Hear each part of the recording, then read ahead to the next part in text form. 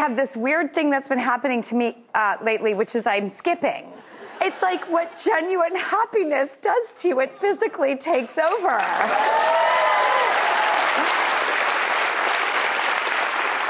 Speaking of physical, my trainer called this morning and canceled, and I was like, oh, yes! So it's going to be a great day. All right, we're also having pop quiz, one of my favorite things to do on this show. During our final segment, we're going to ask 3 questions about things that were said and done during the hour. So get your mental paper and pad and pencils out, and one person will be chosen, and if they answer 1 or 2 correctly, it's $100 for every answer that's correct, $1,000 if you get all 3.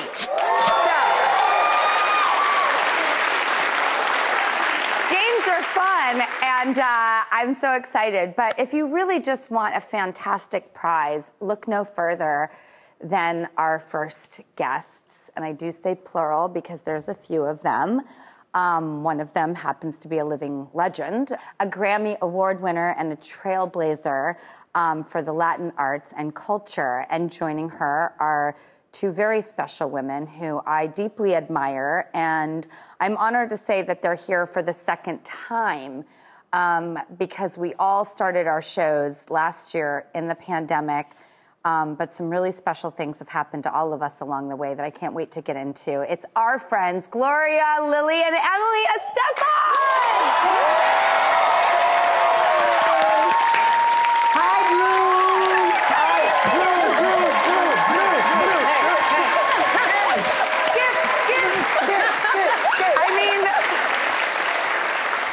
This is why. If there is ever a skipping outfit, that is it. Yes. Thank you. I love it. This is why people think I'm a little kooky, but I don't care because it's true. I'm so happy to see you guys. I mean, we all started our shows last year in the middle of the pandemic. It was a miracle, right?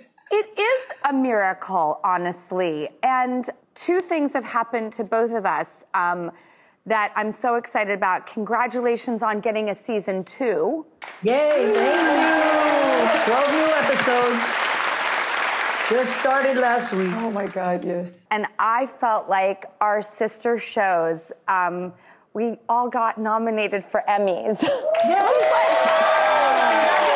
Congratulations. Yes. That was another miracle. Miracles on miracles. You know, when we had our first hang last year, and with what I think the Red Table Talk, institution has built over these years, is the ability to leave it on the table, to have these profound discussions. And at a time when, in some ways, there's social media, TMI, so much being put out there, where are the substantive takeaways? Where are the conversations that leave us raw and vulnerable, make us feel less alone, and also teach us something? I always love my experts because the show's about conversation and sharing the perspective of 3 different generations of, in our case, Latin women in this world that we all inhabit. But at the same time, there's you have to make that connection with the viewer. And I will say, did you make a connection last week? No, right, with Gloria's, the first episode that we had. It's been incredible. Yeah. And, being betrayed by trusted adults. And the night before, that's another thing. She calls us sometimes the night before, hey, I'm going to say this tomorrow. I'm going to go there. And the producers don't even know, because when you have people coming and being brave, it's almost infectious and you do feel less alone. And I made a formal request for 10 therapy sessions because I may have learned too much about my parents' sex life this season. Because I feel alone. I feel very alone. Hold on. That doesn't mean I answered, all right? Yes, you did. Okay. No, hold on. That. Yes, I asked all the questions. You asked too much. Emily, what do you mean I asked too much? I do, really. No, I'm your niece. and people want to know. I didn't want to know. Okay, I told Emily to stay home, and they said, no, she's got to get... Listen, she walked off the table a couple times in that episode. Exactly. I did my best, Drew, but I don't know. You guys will tell me when the show comes out. What I do know is you started this season off with a true force, and you made a really big splash on your foray of season 2 by disclosing such heavy, beautiful, important, necessary topics. So will you tell us about episode 1 of season 2? Absolutely. Drew, look, I always tell everybody, when Claire Crawley was going to come on to talk about what she experienced at the hands of a priest when she was 5 years old, I thought to myself, I can't sit here quietly and, hypocritically being quiet and keeping what I went through. And I thought, okay, I can be an example for women. And by the way, it's 1 in 3 women, because we've learned more statistics since we did the show. 1 in 4. It's 1 in 3 women and 1 in 4 or 5 boys that experiences some kind of abuse. That we know, because again, that we know of, because those are the ones that speak about it.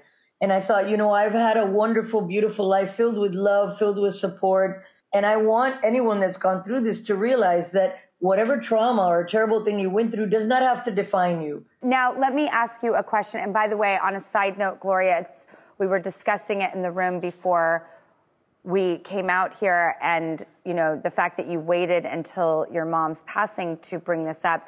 Someone asked a question like, oh, was it because of this? And I was like, I just tapped right into my mom gut. And I said, I bet it was because this was something she didn't want to have her mom relive. Why? It was. And she was very traumatized, Drew, because I think she had a lot of feelings of, oh my God, am I guilty of putting her in that? How is she going to know?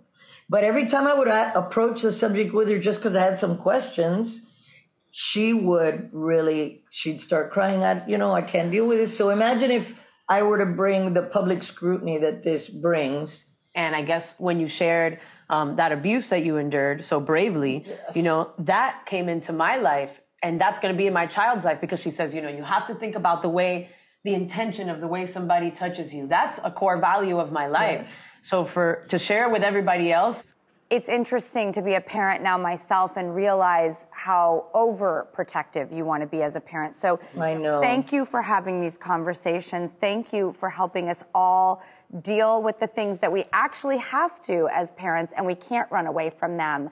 Now, are there any topics for you that are off limits for season 2?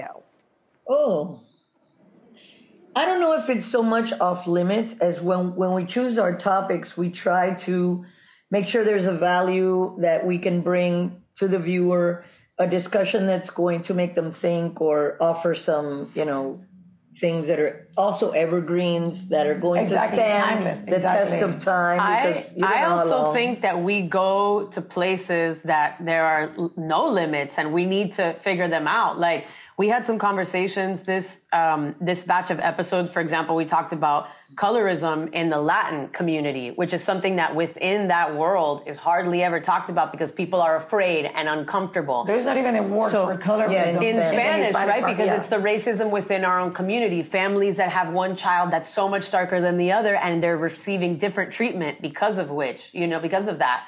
So those conversations, people are afraid to have them, but we also want to go places that people are afraid to go, so these conversations are available somewhere.